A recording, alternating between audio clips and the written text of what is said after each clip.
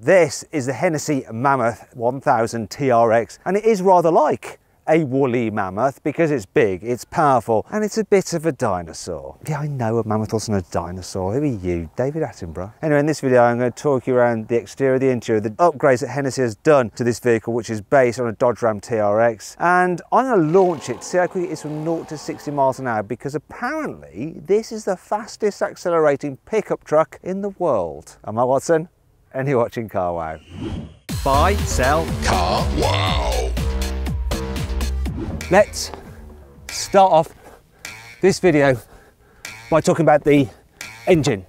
Okay, so it's not actually that tall, I'm just being stupid. So in the normal Dodge RAM TRX, it puts out 702 horsepower, but Hennessey have worked on it. And here it delivers 1,026 horsepower and 1,314 Newton meters of torque, which quite frankly is insane. It drives all four wheels via an 8-speed automatic gearbox with a torque converter. 0 to 60 is supposed to take 3.2 seconds, but I'll find out exactly when I launch a bit later in this video. Top speed is 122 miles an hour. It's electronically limited because of the tyres.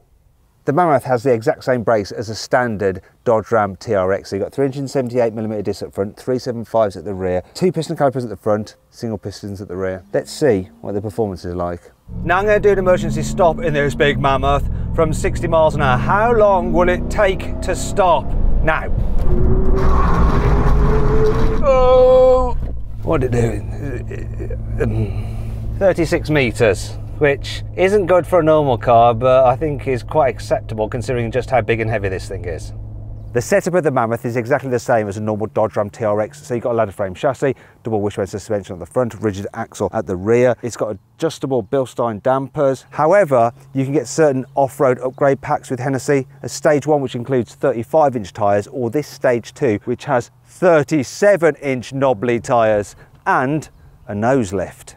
Okay then, let's see what the Hennessey Mammoth is like to drive on a very twisty country road. So, it's heavy. And it's very powerful. In fact, here's some bumps in the road. And the way this goes over those bumps, it almost smashes them back into the road surface. You hardly feel them. That's how heavy this is. And you notice it when you go into the bends. If you go a little bit too quickly, it's going to start pitching and rolling and you're going to go sliding off the road and into a tree. You'll probably do more damage to the tree than the car because it's just so big and tank-like. Yet, it doesn't half-shift when you put your foot down. The engine is nuts. The sound it makes is brilliant. But it is a little bit sketchy trying to hurl this monster round this track. It really is like a crazed mammoth. It's the perfect name for it. And the noise from the engine. This big thing shouldn't be this fast or this much fun.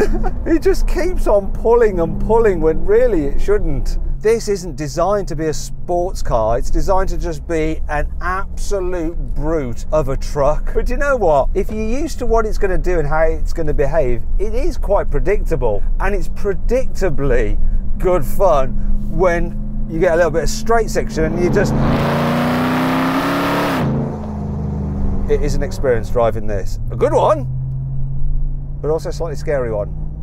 Hennessey have made some visual changes for this Mammoth. You have this bespoke front bumper, which is made out of metal and has Mammoth carved into it. This big bar here, which would do a lot of damage if it hit you. Also, there's some LED lighting here and here. Down the side, you get unique Hennessey 10-spoke 20-inch alloy wheels, which don't look like they're 20 inches just because the tyres are so fat. You've also got Mammoth badging here, Hennessey badging here. Then at the rear, you get another bespoke Hennessey metal bumper and some Mammoth badging there as well. It all looks pretty hardcore. In terms of the price, $150,000. So in terms of Great British pounds, that's about £122,000. Now this one has a stage 2 upgrade, which is $20,000, £16,000. So let me do the maths. £138,000. Now, if you're thinking about selling your car and you want to make sure you get a great price for it and you want to see how much it's really worth, click on the pop-out banner up there or follow the link in the description below to go to Carwow. Just upload some photos and our dealers will bid on your car. Dead easy and completely free. If you want to do it at a later date, just simply Google "Help Me Carwow" and me and my team will help you get a great price for the car you're trying to sell. Here on the inside, there are very few changes over a standard Dodge RAM TRX. I mean, look, you've even got the standard vehicles plaque here, which says that the horsepower is 702. The only Hennessey bits you get, embroidery on the headrests and this Hennessey plaque here. To be fair, it's quite a nice interior compared to other American petrol-powered pickup trucks. You know, it's all big, spacious, quality is decent, it's practical with lots of cup holders, storage and all that kind of stuff. The infotainment system is adequate. If you want a really luxurious feeling pickup truck, you're gonna have to go electric, such as a Rivian R1T, and if you click on the pop-out banner up there for the link in the description below, you can see my full in-depth video review of that truck. Here in the back of the Mammoth, there's absolutely loads of room. Look. It's massive, and you've got 3 individual chairs with lots of space for everybody. It's great. Though it's not quite as roomy as a Cadillac Escalade, and if you want to see my full in-depth video review of that car, click on the pop-out banner up there for the link in the description below. The Hennessey Mammoth has a nicely damped tailgate, unlike some other pickup trucks which just flop down and can be quite dangerous. Also, the load capacity is over 1,500 kilos, so slightly more than a Ford F-150 Raptor. What's not so good though are the cutouts in the rear bumper, which you put your foot in to get a leg up. The location of them just is a bit more awkward than on a Chevrolet Silverado, where they're more at the side, so your foot's a bit twisted. Ow, yeah, I've just done my metatarsal. Ow. Anyway, that brings me on to 5 annoying things about the Hennessey Mammoth. The Dodge RAM TRX is already a pretty tall car, but Hennessey have increased its ride height at the front by 2 inches. As a result, it's really hard to reach the bonnet if you've opened it. You sort of have to get the catch like that. Can you hear that noise? That noise is the Hennessey Venom, which is being tested here. If you want to see my full in-depth video review of that car, click on the pop-out banner up there or follow the link in the description below. The normal Dodge RAM TRX gets a 3-year warranty. However, the Hennessey Mammoth gets a 2-year warranty, though you can get a 3-year warranty, but only if you pay some more money. This truck is pretty thirsty. So over the past 6,000 miles, it's averaged 7 miles per gallon. Though to be fair, that is American miles per gallon, which are slightly smaller than a British gallon. In terms of British gallons, that's 8.4. It's not much better, is it? The paddle shifters for the automatic gearbox are a little bit odd.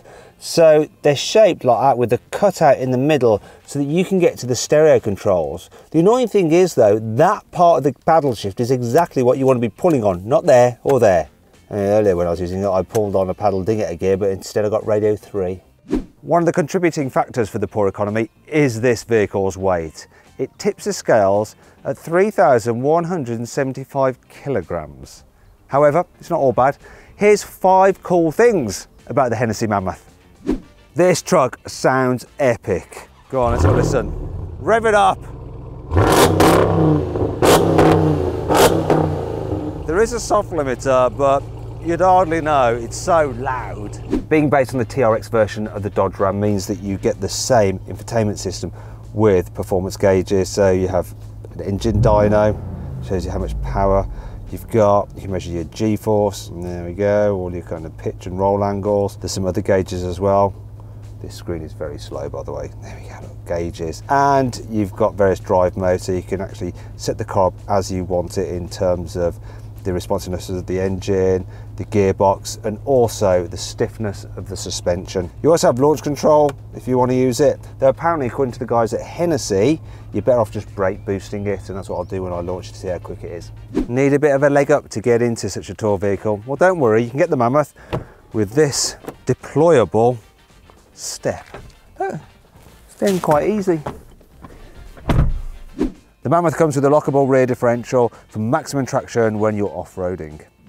Only 200 Mammoth 1000s will be made. This is number 15 in the production run. If you want something even rarer, you can get a 6-wheel version, of which only 12 will be made each year. Hennessey says that the Mammoth will do 0 to 60 in 3.2 seconds. So I'm going to time it for myself using my specialist timing gear up here. However, I've got the off-road pack on this car, which will affect things somewhat, especially because it's got big, silly, knobbly tyres and race suspension. But anyway, I don't care, I'm going to do it. You know, I'm Matt Watson and you're watching Carwow and all that. There we go. That's really smooth. Oh, 0 to 60 in 4.08. What's the quarter mile? What is it? 12.55. Oh, I think we can go quicker. Let's go again, but this time I'm going to turn off traction control. Brake boost. It feels mad, this is just going so quick. 0 to 60, 3.9 seconds. What's the quarter mile? 12.34.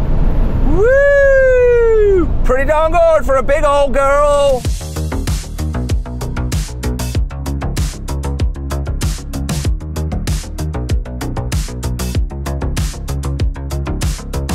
So then what's my final verdict on the Hennessey Mammoth? Should you avoid it? Should you consider it? Should you shortlist it? Or should you just go right ahead and buy it? Well, let's be honest, most people should just avoid this car. It is just too mental, too big, too fast, and it's likely to bankrupt you. However, if you want to be able to brag that you have got the fastest accelerating truck in the world and you've got the money, you're just going to have to buy it, aren't you? I hope you enjoyed the video. If you did, give it a like. Let me know what you think of this truck in the comments below. Is it stupid or do you kind of like it? I kind of like it. Anyway, click on those windows there for some more videos, or on that box there to go to Carwow to see how much your car is really worth. Thanks for watching.